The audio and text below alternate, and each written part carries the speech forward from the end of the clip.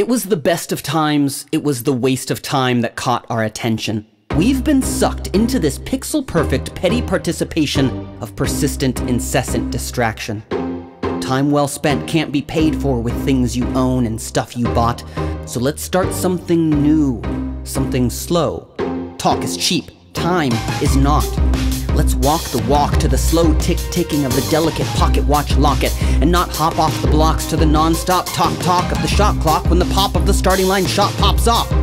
Just wait, time out, pause, hang on, stop. Don't run a race with rats at a rat's pace. Wander with the grace of the hands on a sundial face. If falling back is what it takes to watch our watch replaced, it's like springing for strapping something slower on our wrist. Daylight savings can be an account that pays interest. Spend that time to make the kind of stuff others pin on Pinterest.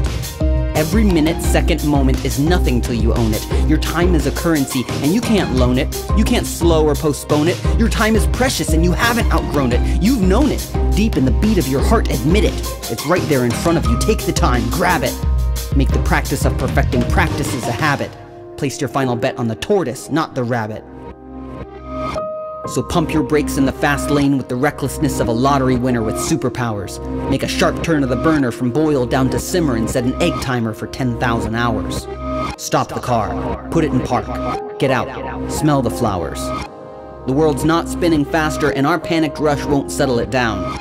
Let's take the time to make the the things that take the place of the things that currently take the crown. Tick, tick, tick, take the time.